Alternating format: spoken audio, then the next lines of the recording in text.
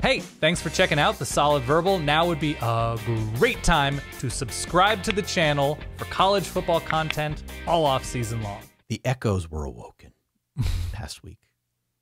The thunder shaken down from the sky. Another member of the Notre Dame Fighting Irish taking his talents to the southeast.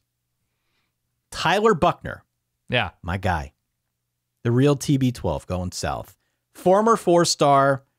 He was Notre Dame's starting quarterback. He had a cup of coffee as a starting quarterback last season. Got hurt. Yep. Got hurt. Yep.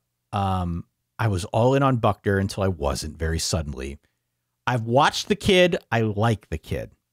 I do have to ask, though, with him now signing on to be one of the quarterbacks in the running for, I guess, the starter. I can't even believe I'm saying that, at Alabama. Mm-hmm. Does Alabama have a quarterback problem? A quarterback problem going into 2022.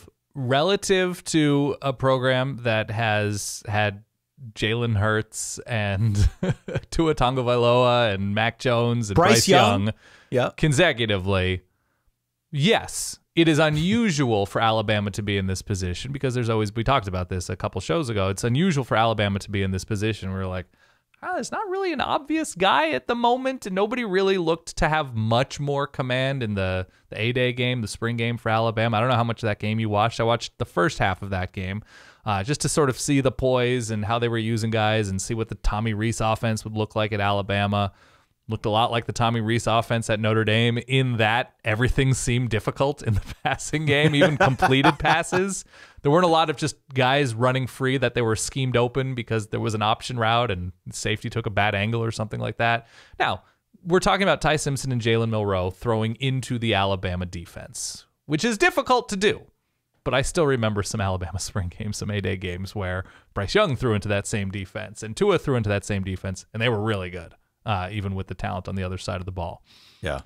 As it relates to Tyler Buchner, I don't think there's a clear guy for Alabama at the moment. He's familiar with Tommy Rees's offense. It's always good to have quarterback depth. There's always the possibility that when Ty Simpson or Jalen Milroe find out that they're not the guy, that they leave Alabama. There's always that possibility. No matter what they say or don't say publicly, there's always that possibility.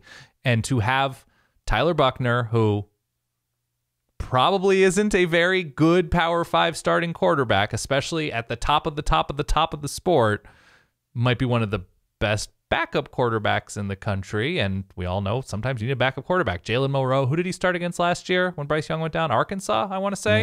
It's not easy to go and beat Arkansas on a moment's notice. So I'm okay with it. He knows the offense. He and the coordinator are familiar with it.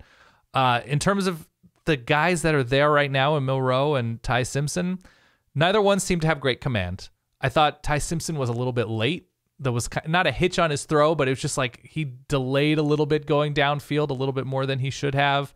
Receivers didn't really seem open, so they were squeezing in a lot, even when they were completing passes. I just thought they looked tentative and were going underneath and weren't sure of the timing of going downfield. And so I don't know if that's a Tommy Rees thing. I've long been a Rees skeptic. But maybe I'm alone on that island.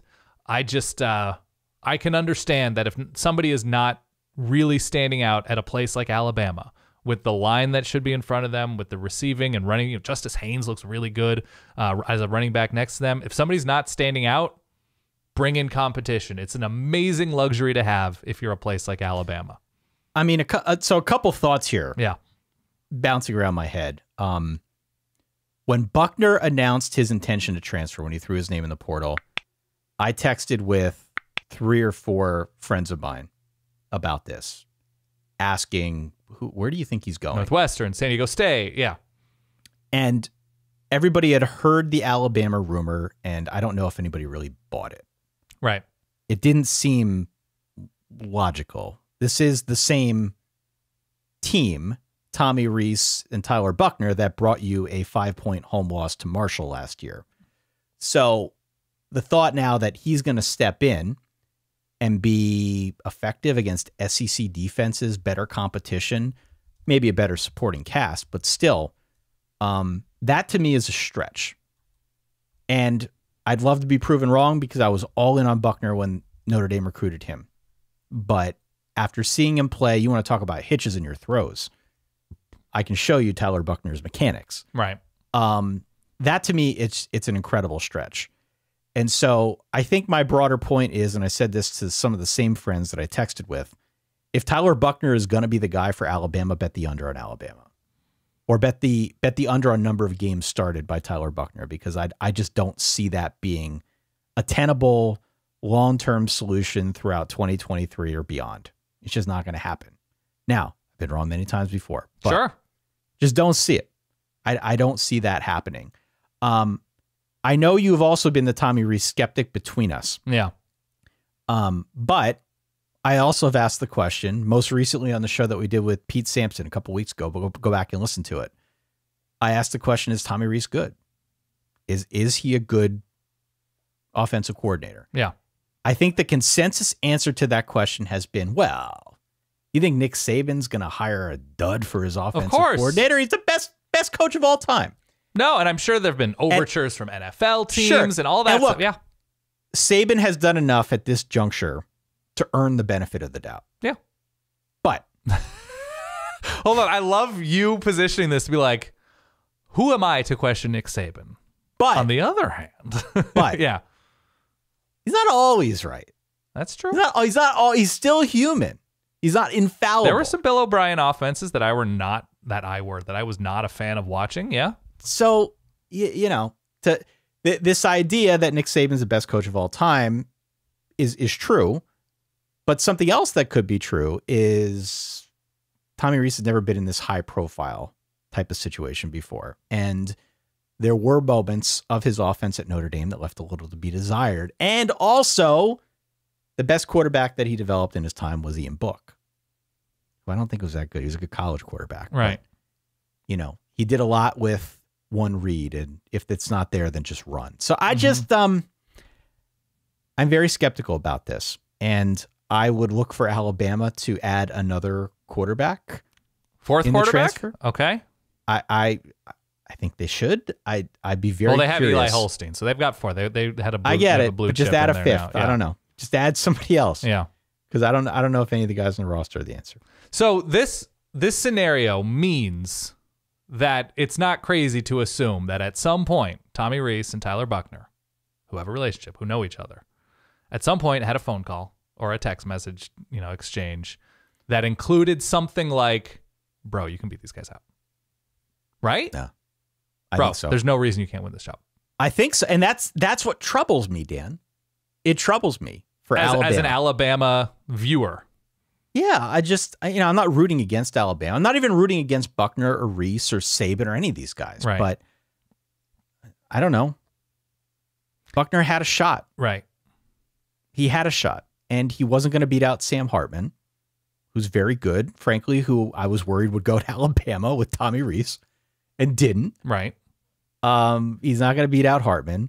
His spring game was kind of a mess. Yeah.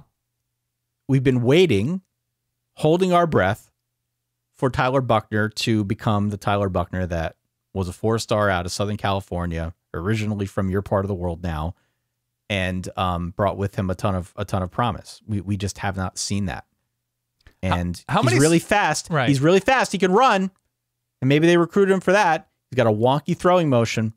And I'm just not sure he's going to be the dude at Alabama. To me, that's a stretch. How many schools have continually hit on at least having a good quarterback consecutively? That you have an unbroken chain of good quarterbacks. Oklahoma.